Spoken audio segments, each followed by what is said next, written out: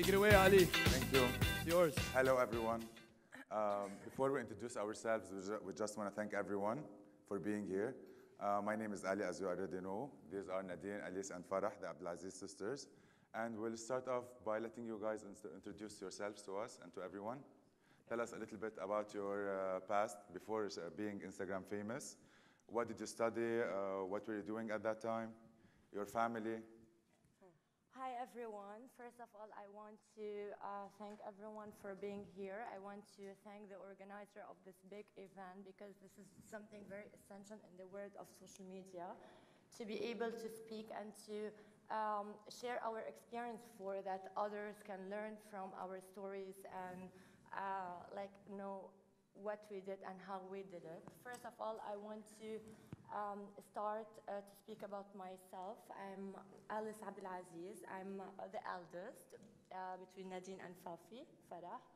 I graduated in the Lebanese University, the Lebanese American University in Beirut. I studied marketing, and I worked in the HR and recruitment industry before moving into fashion and becoming an influencer and a celebrity. So tell us more. What did you do? I'm Nadine. I'm 26 years old. I hold a business degree in management in the St. Joseph University. It's a French university. We are half Lebanese, half Romanians. Our mom is Romanian. We speak 4 languages: Arabic, French, English, and Romanian. Before Instagram, when I graduated, I was told to participate in Miss Tourism World pageant in Bangkok. So I won second runner-up. And I started modeling at the age of 17. I worked for almost all the Lebanese designers. With the booming of social media, I opened my first Facebook account. This is before Instagram got popular. When it got popular, I opened my first Instagram account. Farah? Hello, everyone. My name is Farah Abdelaziz. I'm 25 years old, and I hold a business degree in management. And before Instagram, I was just like finishing my exam my last year in the university. So pretty much my life was like very simple. A student. As a student, yeah, so like this. Away from all the social media drama nowadays, yeah. So when you actually started blogging and your Instagram pages, did you ever think you were going to become the Kardashians of the Middle East? Never. We never expected to be called the Kardashian of the Middle East. Actually, what happened is that one day I was bored at work and I was like saying to myself, I don't want to work in an office. I want to do something big. I want to do something to inspire people. And I created a page on Instagram. It was the very first page in the Middle East called Style in Beirut. It was a style inspiration page. I wanted to show people from all around the world that Lebanon is still the Paris, Beirut is still the Paris of the Middle East, and that Lebanese women are very stylish, fashionable, are very smart, can be entrepreneur, and can hold like high positions in the work industry, and not just what people think of Lebanon, that it's an Arab country, we have the political issues and you know, all the negative things they say about our country. So I wanted to show the positive and the good side of Lebanon. And people started following the account because they were seeing the pictures that the pictures were very inspiring. I was posting fashion trends, beauty trends, what the Lebanese are wearing on the streets. So I got all the Lebanese fashion-oriented women to follow my account, to engage and to comment. And at the beginning, Instagram was very easy because the posts were very chronological, so people were able to see all the posts in a chronological order. So I was getting a lot of views, or a lot of likes, a lot of comments, and it started to grow. And it was one of the most famous accounts in the Middle East.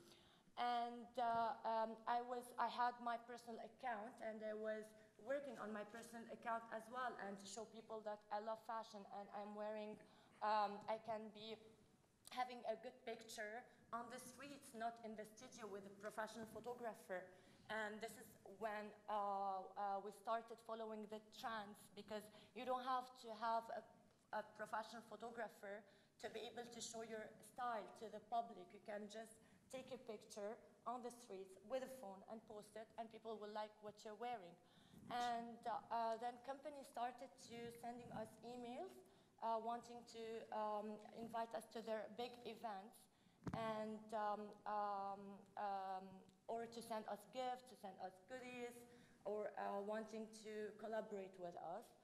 So back then we started going to the events as the trio, as the sisters, and always matching. It was one, I don't know if it was intended or not intended, because we were always like, we had this very, yeah, like we are very good friends, we're best friends, and we always like to wear something that is similar, like the same spirit. Like yeah, now. like for example now, you know. So we were always going to the events wearing the same shades, wearing from the same designer, and people started to look at us, or wow, Are they triplets? Are they triplets? Who they are? Are they sisters, triplets? What do they do? So this is how we drew the attention of the media, and we got a call that changed our destiny, and it was the call from a major TV channel in the Middle East, and they asked us if we want to be the stars of a new reality TV show that will hit the Arab world and will be the first of its kind. And yeah, this is how It all started. yeah, it all started. And once you did the show, the reaction of the media, especially the locals one at first, was huge. What do you think drew the attention that much to a show, especially in the Middle East? I would say because it was something new. It was the first reality show in Lebanon. You know, people like to watch, to see how sisters live. What do they do? Where do they go out?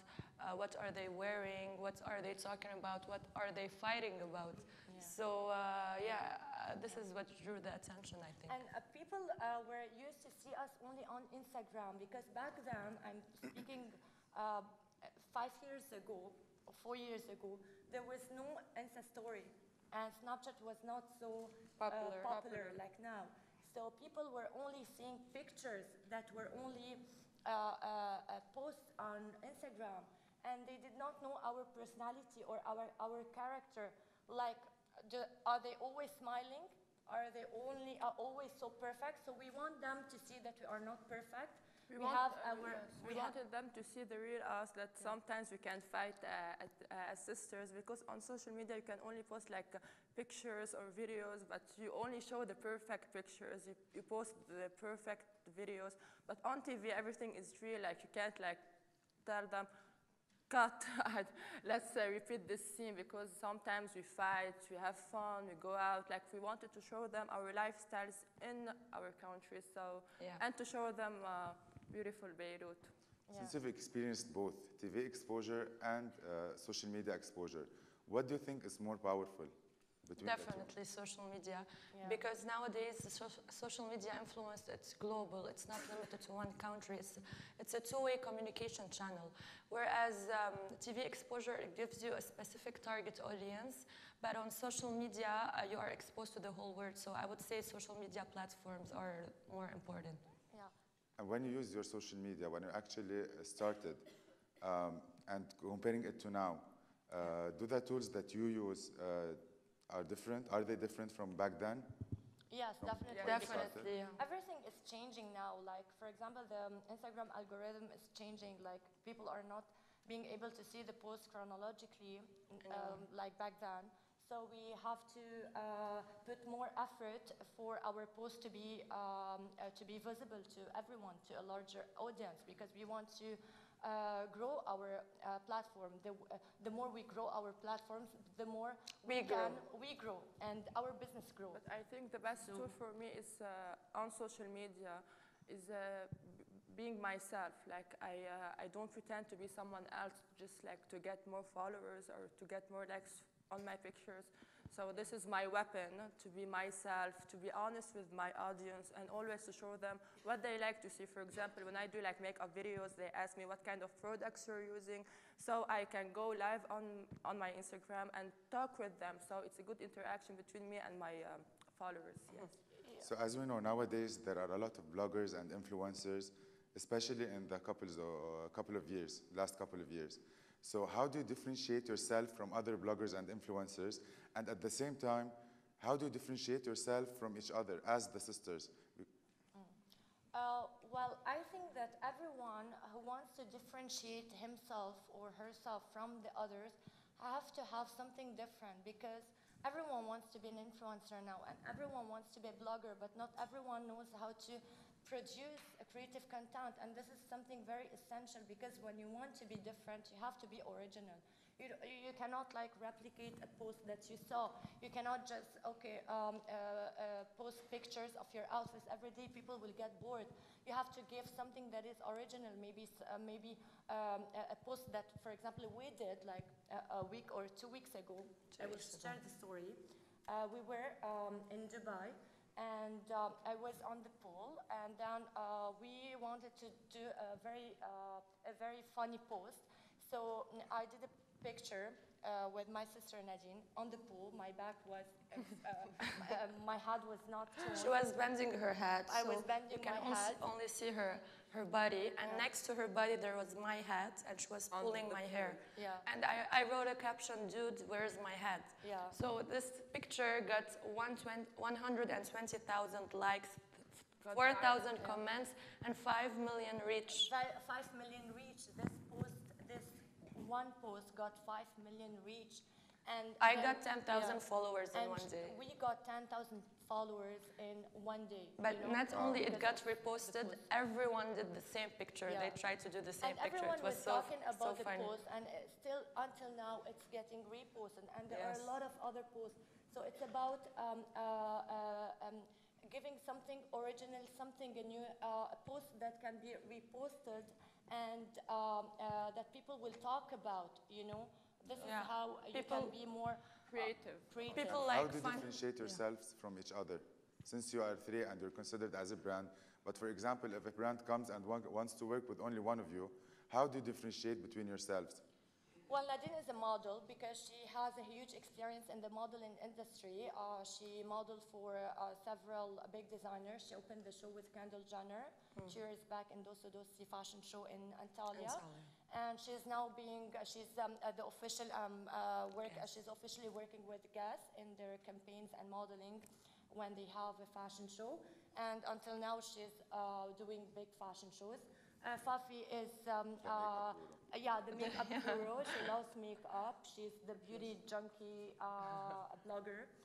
She talks about makeup tips, brands, like videos. I show them what's trendy, and also fitness. And also fitness, because she's a fitness freak. You should teach me how to do the eyeliner. I don't know how to put eyeliner.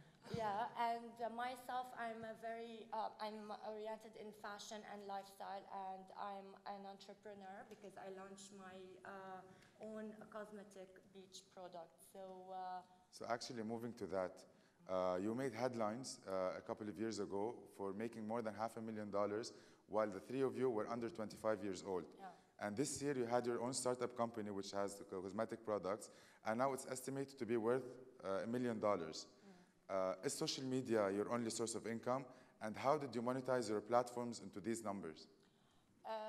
Yes. Like now I can see that social media helped us a lot with the monetization, because we're getting paid for our sponsored posts, for sponsored videos, for a campaign. So now brands are paying a huge amount of money to influencers because they can reach a wider audience and they can boost their sales. And this is how we made the $500,000 in a year, because we had, it's not about having a lot of collaboration. It's about having collaborations with companies that will how can I say that? It's not. Medium size. It's the influence. Yeah, it's not the number of collaborations, you know. You can do one collaboration or two collaborations, but these collaborations are very big, you know. These will be very big projects for you.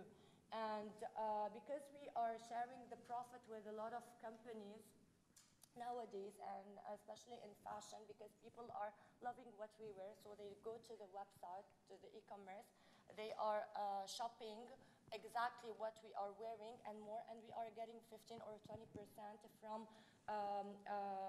the sales, so as a commission.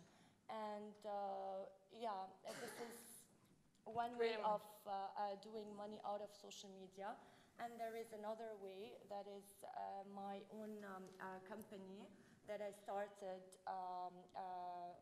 last year, and I did my own Wonder Tan. Wonder Tan are three products. It's a tanning oil, a sunblock, and a hair serum. And people were always asking me about my hair, about what I use to get a very fast tan in summer. So I wanted to give them my secret, and it was a secret I shared with my sisters and my grandma because it's her recipe. And people liked the products. I did a very big launching. I gave away a lot of products to Arab celebrities, and they all supported me. And it went. And they liked it so much. Yeah, so I'm gonna use it tomorrow. yeah, so this is very essential, by the way, because like most people are now only focusing on just social media and Instagram, but you never know, after 1 year or 2 years or 3 years or 5 years, maybe there will be no more. Actually, Instagram. that was going to be my next question. Your power relies hugely on the presence and the existence of an application, which is Instagram. Aren't you afraid that there will come a time where Instagram will no longer be where it is today? For example, we have seen it with Facebook and Instagram. It phased out from Facebook into Instagram, and now everyone is using Instagram. Aren't you afraid that the same thing will happen all over again, and you will have to start somewhere else from the beginning, maybe, on another app? Personally, I'm not, because I'm not thinking of it. I think For now, I'm not. Yeah, but when you establish yourself in the industry, people now recognize you, like they know your name. So, for example, if there is a new application and you have loyal followers, they will follow you to the next application and whatsoever, you know. But I was saying before that it's very important not to only rely on social media and our platforms, because in the end, you have to be smarter and do something that will last. Like, for example, if you create your own company, if you create your own products, if you do your fashion line, your, I don't know. I think it's a challenge for everyone. If something new will come up for me, I will always work on myself, like show the best. And as she said, people already like know me, so yeah. So, this is your second time with INFLOW, INFLOW Summit. Tell us about your experience and what made you come again. Yeah, this is our second time with INFLOW, but our first time as public speaker, and it's our first time in Doha. I want to say that we're very excited and we're happy to be here because, like, I'm very happy that there are companies who are putting the light on social media, because nowadays still people ask us, what do you guys do? You're just influencers. You just post pictures on social media. They don't take us seriously, and they take everything for granted. But they don't know that, like, influencer is a job, and influencer means having the potential to have an effect on people in their buying Decisions. On their buying decisions. So people still ask us, what do you guys do? And they don't take the life of a blogger or influencer in a very serious way. So I'm very happy that they started knowing and recognizing that influencer marketing is very important, and brands are adding a new strategy into their marketing campaign, and this is the influencer Instagram marketing, or the influencer marketing, and they're giving the chance to influencers to be on, to be like models, for example. We saw the Dolce Gabbana show last year. They took influencers to open their show and to do the catwalk. They didn't have the models. And big brands are having influencers to do their campaigns. They're not asking celebrities like before. They were just approaching celebrities. Now they are approaching influencers. So this is a big opportunity for us to stand out and to say to everyone that we can be powerful because we did a lot of effort. We put a lot of effort in our Instagram and social media, and we are creating a content that is very powerful, and we are doing a business. So I'm very happy that INFLOW is putting the light on this on social media. Yeah. Yeah.